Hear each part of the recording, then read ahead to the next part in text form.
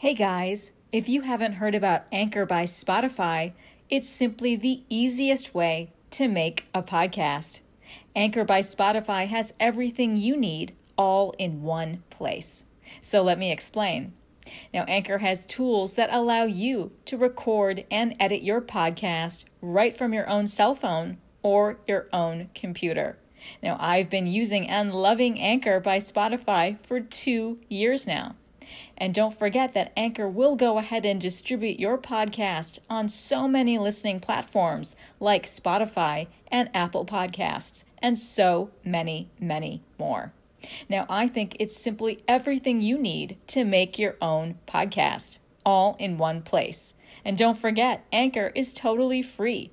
So why don't you go ahead and download the Anchor app or go to anchor.fm to get started.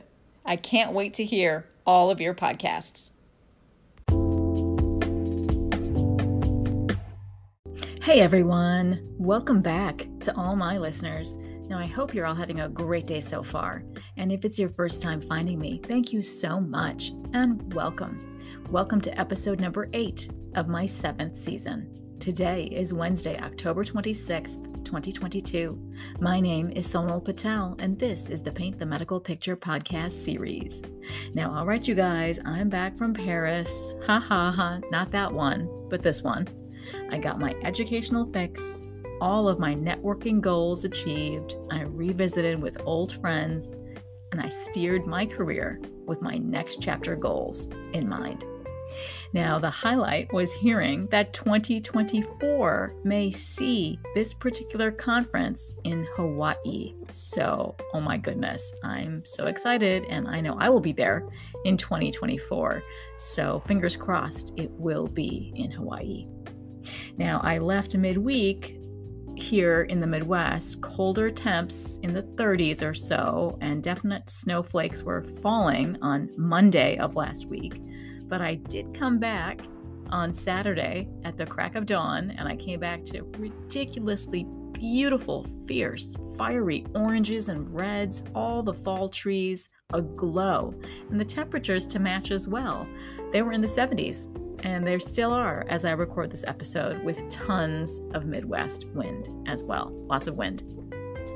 Anyway, I'm also happily sipping on my pumpkin spice latte as I record this episode, watching the orange and red leaves fly in the wind. So I'm very happy here as I record. Now, of course, I also came back on Saturday morning to get a little package, another little package. They love to break it up into multiple boxes from the AAPC.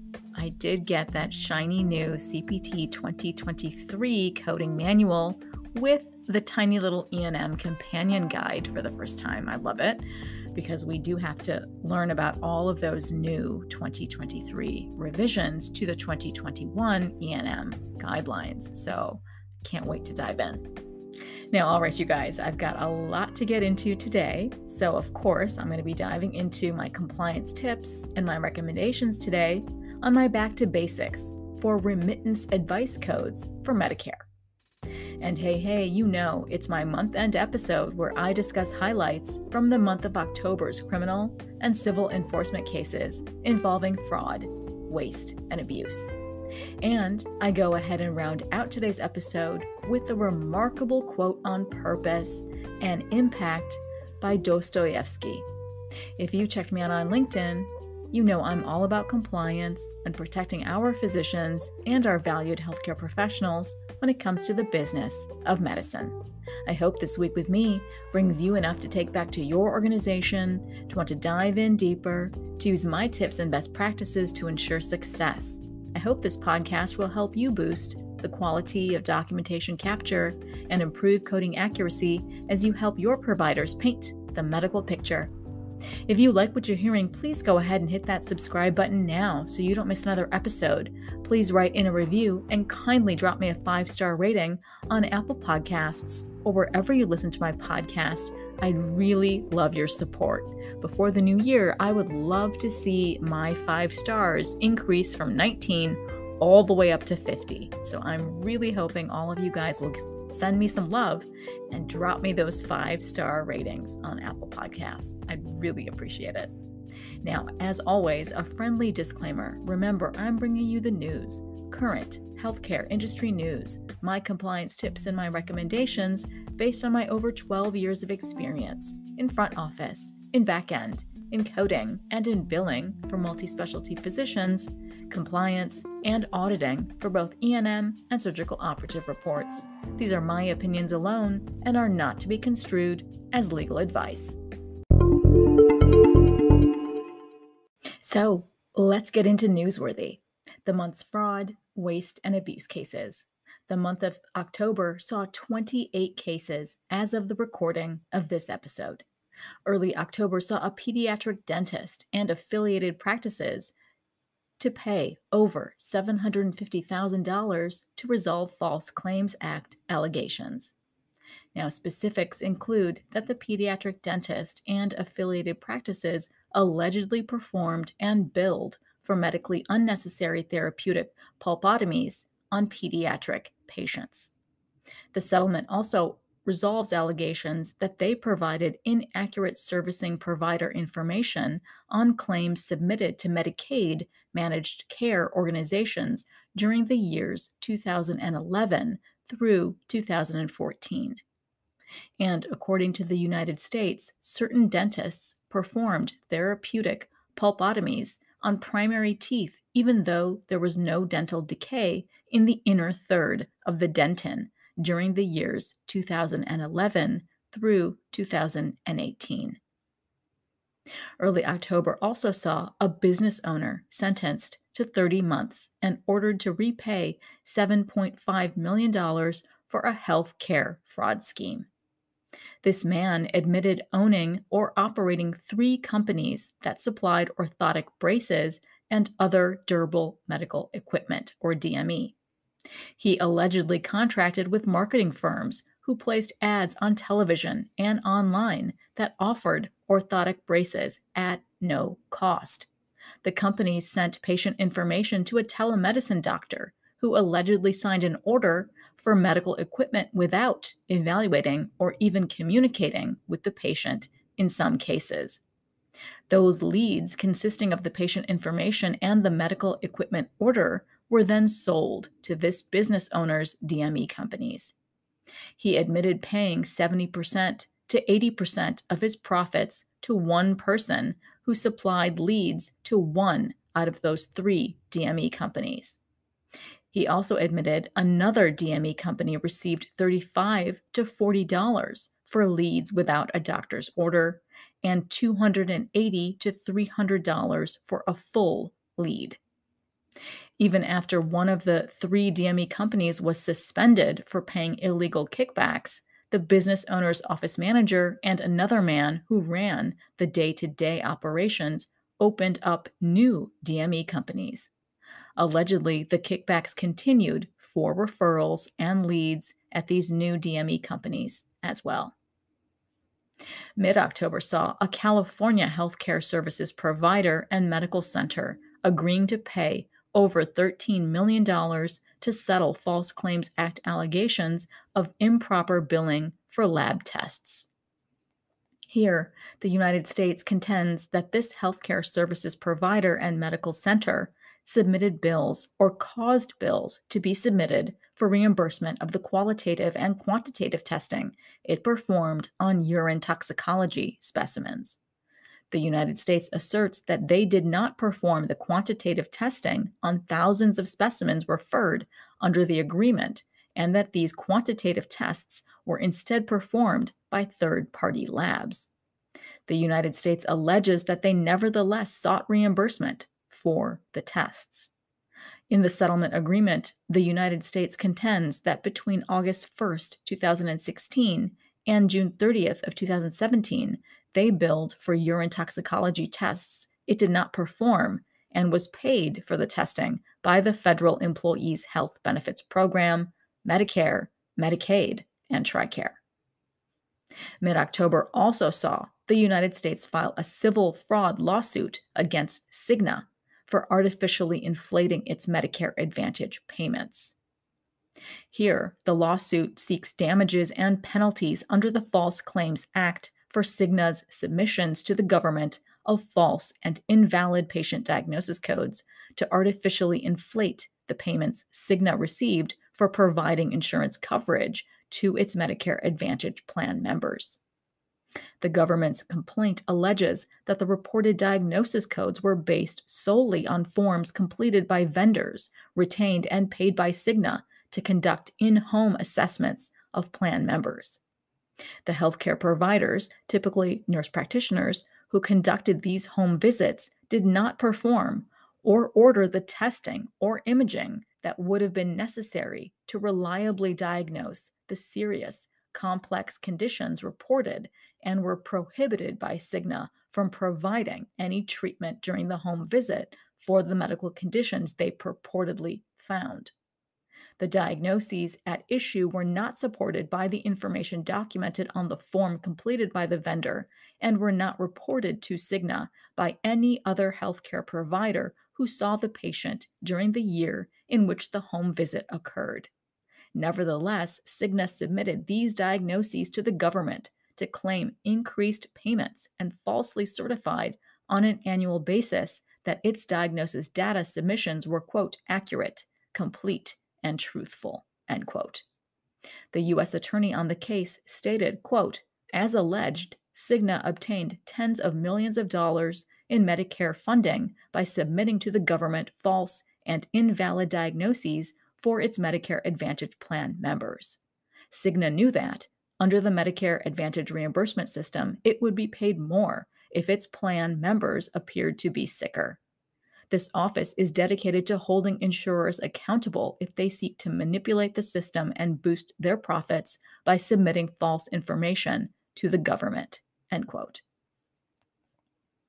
Mid-October also saw 4 pharmacies pay over $6.8 million to settle civil claims for waiving copays, charging the government higher prices than permitted, and trading federal healthcare business with other pharmacies.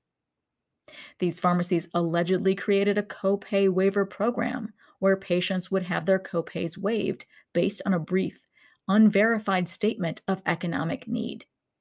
These pharmacies also misled the government programs about the price being charged to uninsured cash-paying patients by falsely stating that the price was high when in fact it was only $30.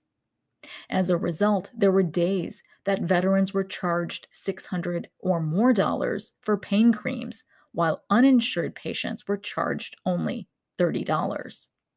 Eventually, various auditors uncovered these problems and began to terminate the pharmacies from their networks. The government alleges that one of the pharmacies was looking for a way to continue to earn money, so it began selling its now out-of-network prescriptions to other pharmacies. The other pharmacies could fill the prescriptions because they were still in network. After filling the lucrative prescriptions, the other pharmacies remitted a portion of the proceeds to that newly out-of-network pharmacy. The government alleges that this arrangement constituted an illegal kickback. There are 3 other pharmacies that allegedly participated in this prescriptions for money scheme.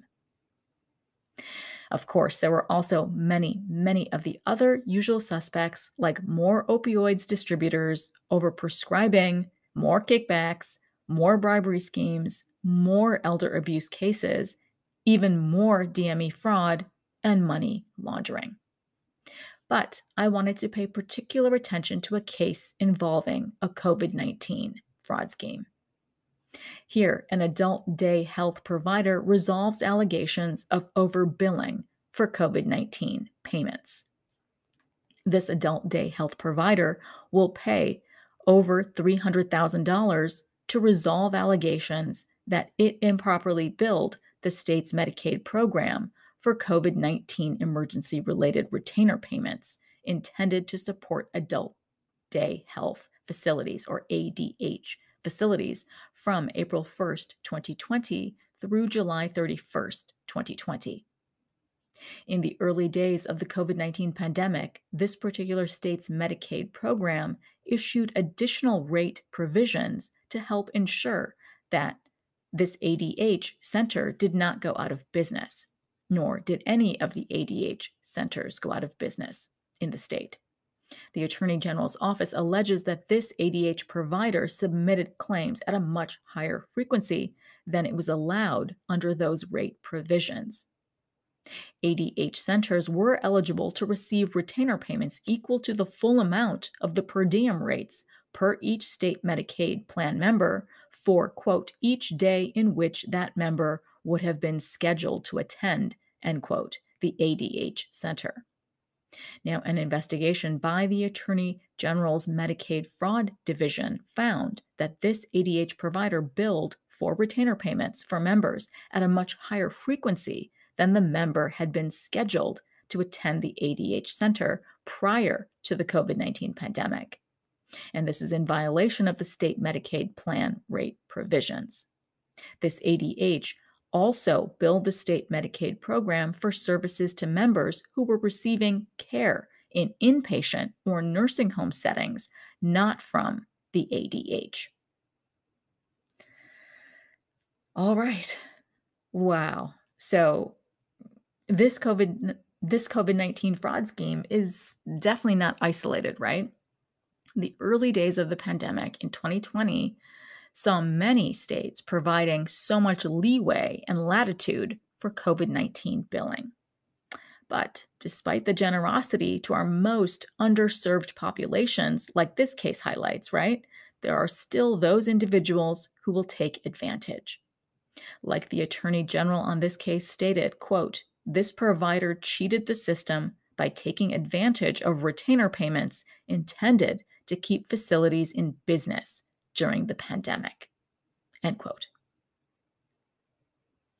And finally, as Breast Cancer Awareness Month comes to a close next Tuesday, we need to remember it's all about community. Having a strong support system is a powerful force for healing and recovery. The National Breast Cancer Foundation celebrates the impact of community and the importance of having a network of supporters along each step of the breast cancer journey, because we are so much stronger together. So share a word of wisdom or encouragement with someone you know on their breast cancer journey. Stay in touch with them as often as you can to show your support and your encouragement. Write a card, send messages or shout-outs of thanks to those that helped you along your entire breast care cancer journey. There is power in community. You can always donate whatever you can to help support key areas of support identified by the National Breast Cancer Foundation, including providing mammograms to those in need, patient navigation services for those in treatment, and support group meetings where patients and survivors can find strength and encouragement from others who are on the same journey. And now it's time for my best practice tips in Trusty Tip. So in today's compliance tip and my back to basics recommendations, I wanted to focus on remittance advice codes for Medicare. You know, that's that fine print on your EOBs or your explanation of benefits, also known as your remittance advice from Medicare, that contains the rationale for why the service may have been adjusted or denied, or any number of other things I want to go over. Now, this information can be found in the Medicare Claims Processing Manual, Chapter 22, Remittance Advice. Now, I specifically want to go over Section 60 for Remittance Advice Codes. Here, it states, quote, the term adjustment may mean any of the following: denied, zero payment, partial payment, reduced payment, penalty applied, additional payment, supplemental payment. Now, it goes on to state that group codes, claim adjustment reason codes, and remittance advice remark codes are used to explain adjustments at the claim or service line level.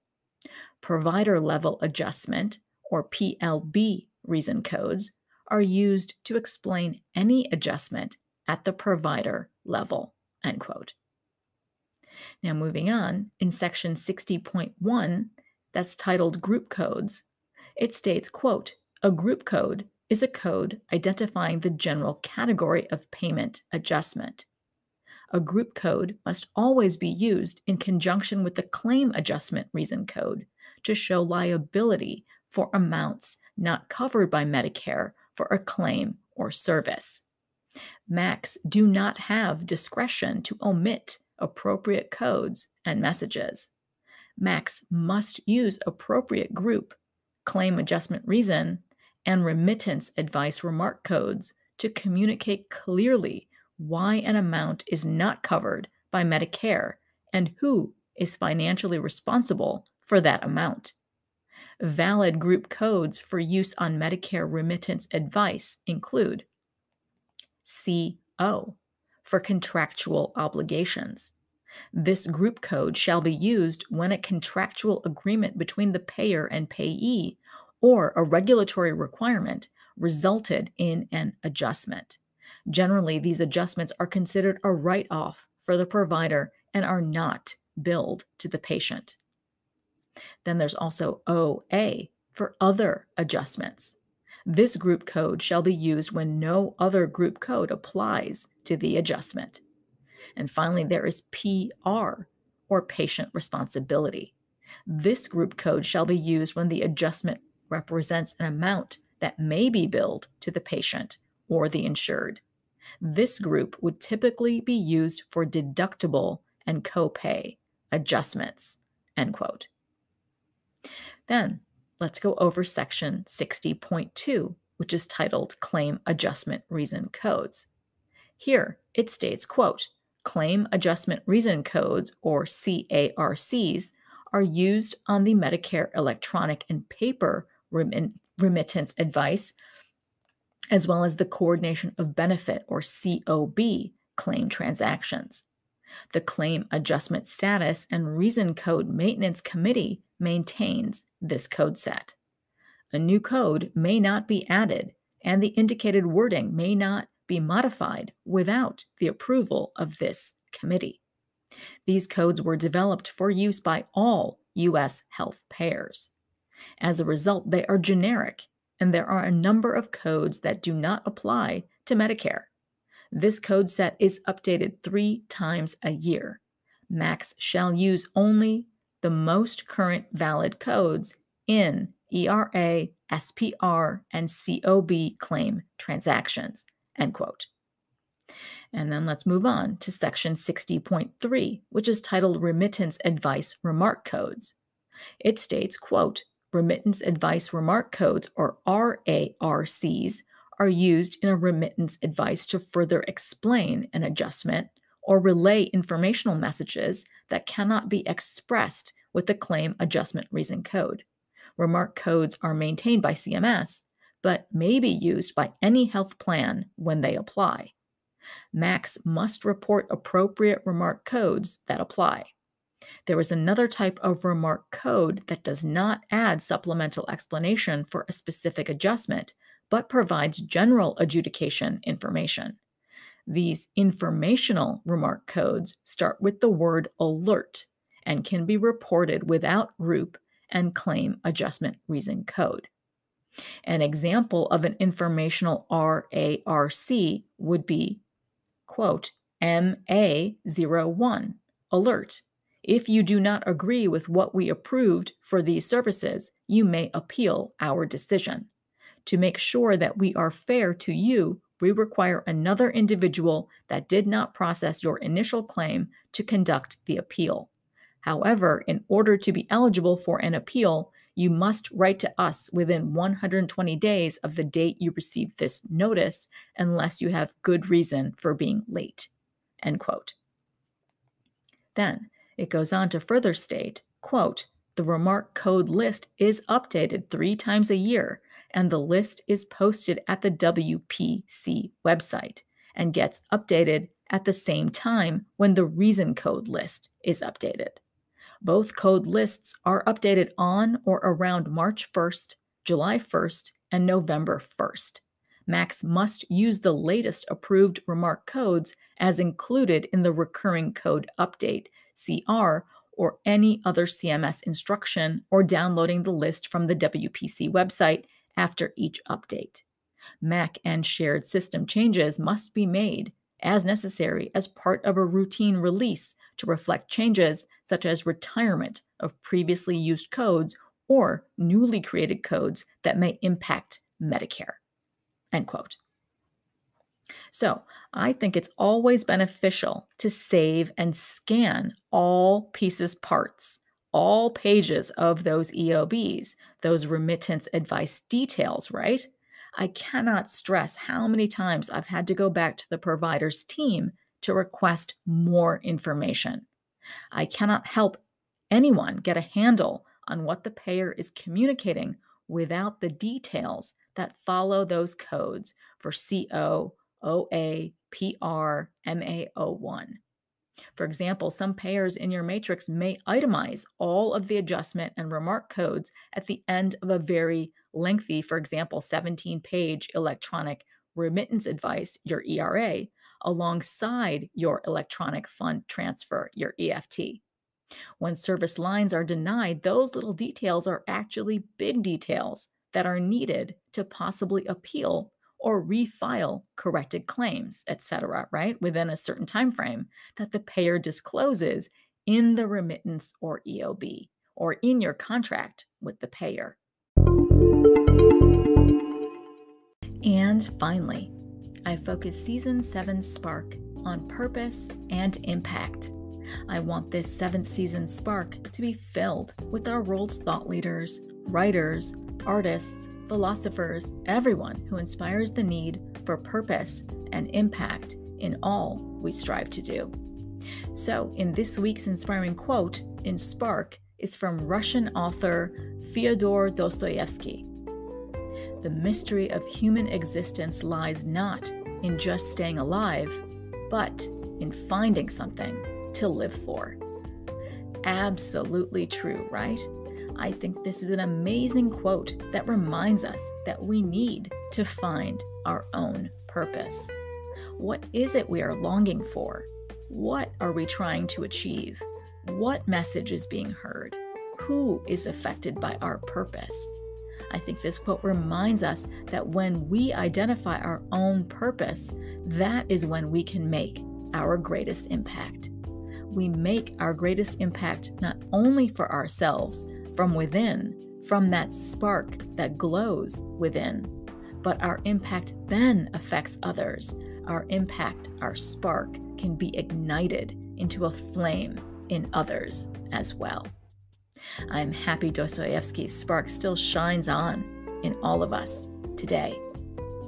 So that wraps up today's episode, and as always, I appreciate you all diving into today with me. If you want more information from me, please go ahead and follow me on LinkedIn. I'll leave links to everything in the show notes below. And of course, please don't forget that Business of Healthcare Colloquium, hosted by my good friend Kimberly Jolivet Williams, is going to be taking place virtually on November 12th through 13th. So I really do hope you guys can sign up and attend. It's going to be full of really, really good educational information, as well as numerous other industry leaders will be speaking. Terry Fletcher, Rosemeen Bapat, Jennifer McNamara, Betty Hovey, Christine Hall, and so many other incredible professionals. I can't wait to meet them as well. So you guys, please have an amazing week ahead, and I know you're going to try and carve out that time for yourselves. In my final note today, remember that Halloween is just around the corner, right? So get dolled up and go out for your own tricks and treats. You can carve out time yourself that way. And don't forget, as you're carving out those pumpkins, remember that's the time, again, you can also carve out for yourselves. You're not thinking about those everyday stresses of your life and of your job and of your commitments and whatever it is that weighs heavy on you. I'm dying to see that Halloween Ends movie. I hope I get to squeeze it into my weekend. I love Mike Myers. I think that's his name. He totally scared me for 2 decades now, right? I think that movie's been going on for forever. I think, as the title says, Halloween Ends. I'm hoping it'll finally end. But anyway, you guys, another final note is I definitely have to get my flu shot. It's already the end of October here, and I need that flu shot. And my booster for COVID-19, I thought I was going to get that over the weekend, but they didn't have my Moderna. So I'm going to get that within these next few days. I have an appointment. So happy, joy. I'm going to get my booster for the bivalent. Anyway, you guys, please continue staying safe and healthy wherever you are as well, because flu season is definitely upon us. Thank you so much for listening in on today's episode, and I hope every week with me brings you closer to helping your providers paint a masterpiece. See you next Wednesday.